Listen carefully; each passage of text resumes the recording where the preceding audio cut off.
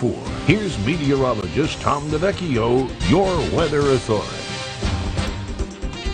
It's 5:20 on this Friday morning, checking things out on our Sam Catania Painting weather cam.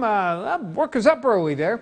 Looks like making a little delivery perhaps on somewhat damp roads for this morning. A little bit of shower activity moving on through, and a little more coming through the Edinburgh region. Getting some reports of fog, particularly Crawford County. Use the low beams, take it slow.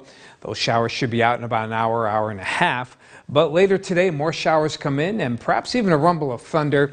The weekend still looks chilly with some rain and wet snow likely, perhaps even a light accumulation in the belts. And then nice warm up as we head toward next week. Get those windows open, air out the house, and enjoy the outdoors. Looking good. Temperatures right now in the mid to upper 30s across much of Erie County, including the 35 in Cranesville. 37 at Penn State Barron. Farther inland, Neenah's got 39 in Linesville. Bill, 36 at Conneaut Lake. Out in Meadville, we have 36, and Canadota Lake. George at 32. He's got some fog as well. So low pressure moving up the East Coast. There's a shower activity. This is the low that's sliding into the area. A chilly low coming into Michigan for now, and that will move across the region for today. And we might even be able to salvage a little morning sun here, but by the afternoon you can see the showers popping up. Don't be surprised if you hear a rumble of thunder as well into the evening hours.